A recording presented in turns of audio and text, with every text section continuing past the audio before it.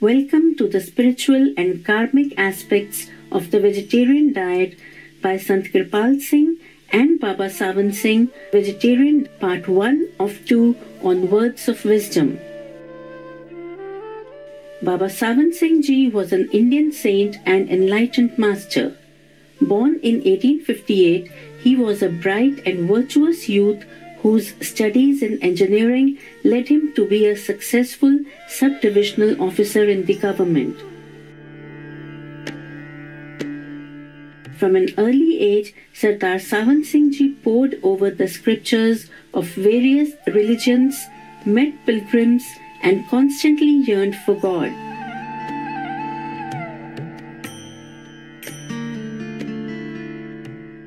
A holy Sufi ascetic named Baba Kahan predicted that a master would find him to give him initiation.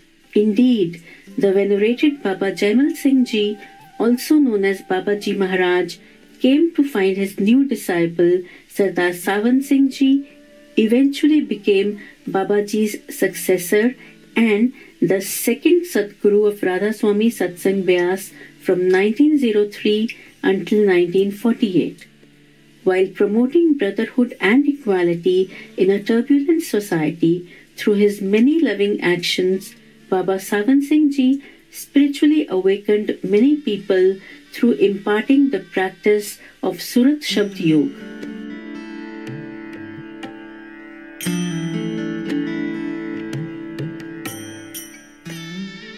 Today, he is still loved and venerated as the Great Master. Sant Kirpal Singh Ji Maharaj was a disciple of the well-known master of Beas, Hazur Maharaj Sawan Singh Ji. They met in 1924 in the ashram of Baba Sawan Singh Ji on the banks of the Beas River.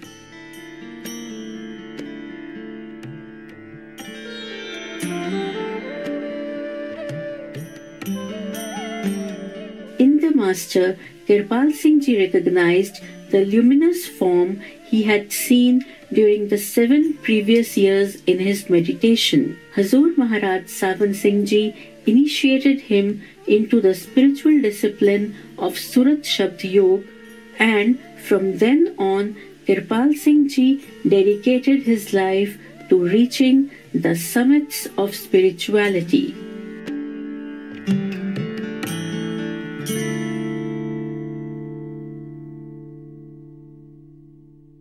Today, we have the opportunity to read a selection from a book authored by Sant Kirpal Singh Ji Maharaj and his beloved master Baba Sawan Singh Ji, entitled The Spiritual and Karmic Aspect of the Vegetarian Diet. This book comes as a gift from God to clarify and direct the right way of living concerning eating habits of a truth seeker, with food being a major part of our lives. The spiritual aspect of the vegetarian diet. Regarding laxity in the prescribed diet, I wish to say to all aspirants on the path that it is necessary, so long as one is in the physical body, that vegetarianism should be strictly adhered to. Any relaxation in the matter of diet would not only be a definite hindrance in meditation, but would unnecessarily contract karmic reaction. The real goal is to use every means possible to rise into full God consciousness. Sant Kirpal Singh Ji Maharaj. Vegetarian. Everyone seeks rest and peace, but they remain as elusive as ever. All our efforts in this direction come to naught and prove fruitless. Why? Because we work on the wrong lines. Man lives on 2 planes, the outer and the inner. First, we have to settle things outside before we can enter within to bring peace on the outer plane.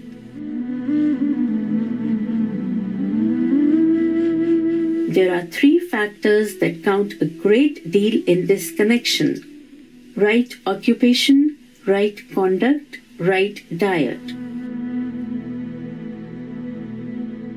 The greatest purpose of human life is that one should know one's self and know God, and all the rest is mere dissipation. Sound mind in a sound body is a well-known aphorism. One has, therefore, to work for these before anything else.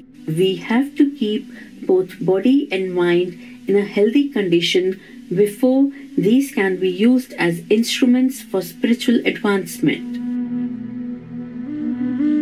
For this, we have, of necessity, to resort to food.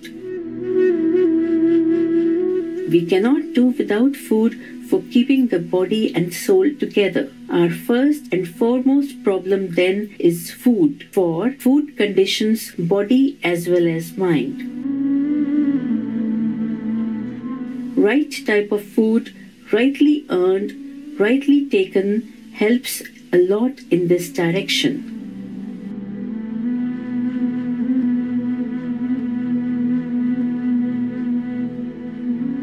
One must, therefore, earn his daily bread by the sweat of his brow, as the saying goes, and should not depend on others' earnings.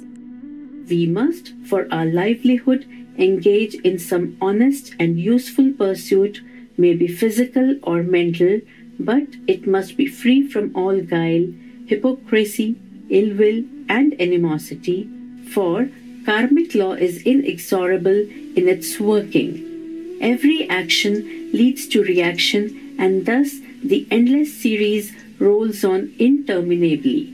Hence, the need for an honest living, howsoever poor it may be. Riches grow by the groans of the poor and the downtrodden, the hewers of wood and the drawers of water, and thrive on the livelihood of our fellow beings. We ought not, therefore, run after rich foods and dainty dishes, for these bring in their train much blood-sucking and are tainted with the untold miseries of the lowly, and, in the long run, make us miserable as well. All of us are being consumed in the invisible fires of hell, and yet know it not.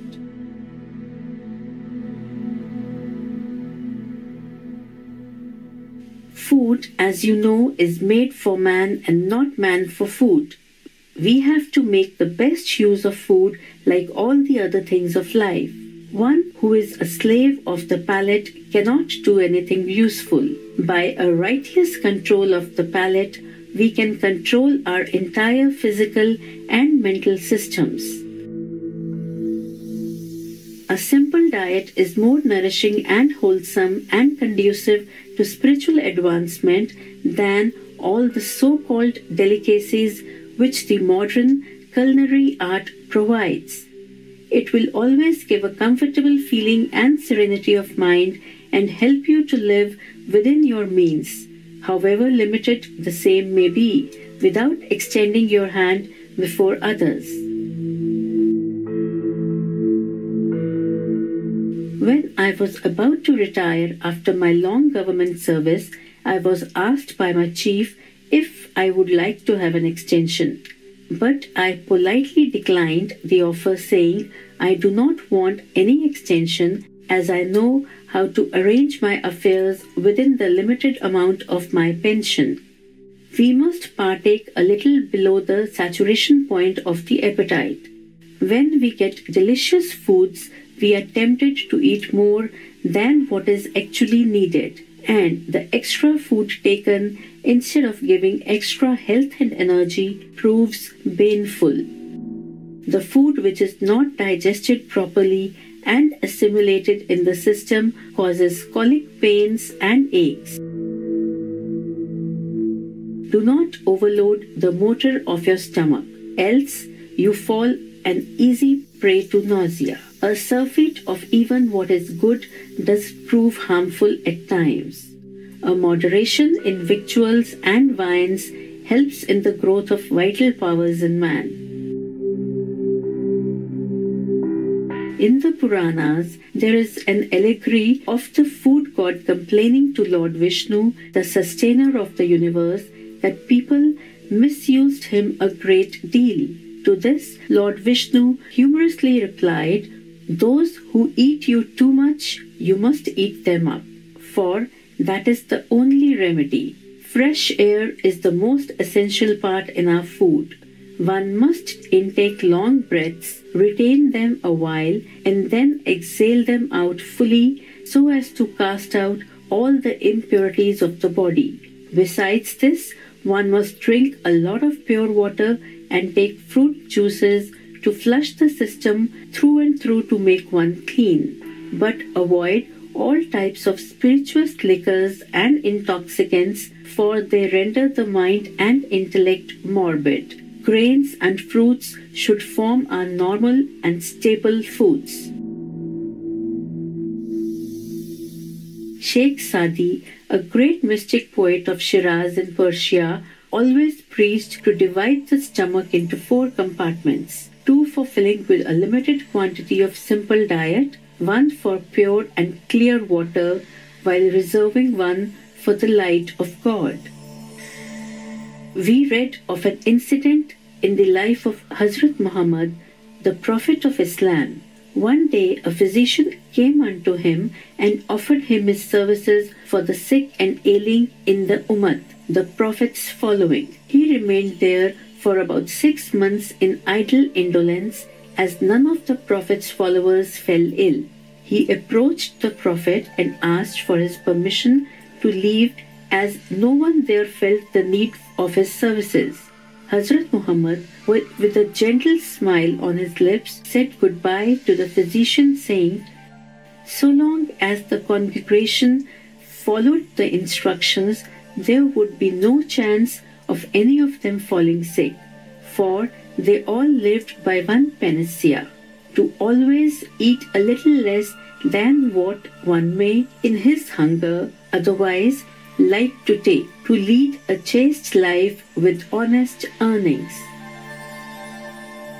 Baba Jaimal Singh Ji, a great master in his time, used to buy some loaves of bread or chapatis and wrap them in a piece of cloth and hang them on a branch of a tree.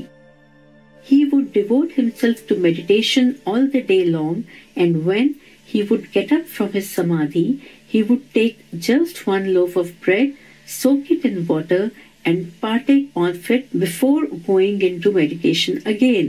Whole wheat bread is a complete food in itself. We deprive it of vital elements by removing the husk and by grinding the kernel into white flour by power-driven mills, and thus destroy the phosphorus and oil in the grains. I very often witnessed with my own eyes Hazur Baba Savan Singh's food, which was always very simple and consisted of just a few wholesome items in very small quantities. All the saints live on a very frugal repast.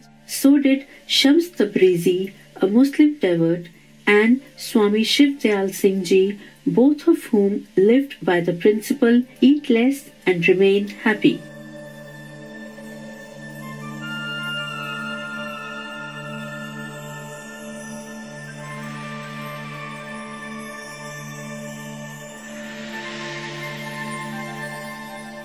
With a life of simple food and high thinking, coupled with high morals and chaste conduct, one needs no tonics which glut the market in these days.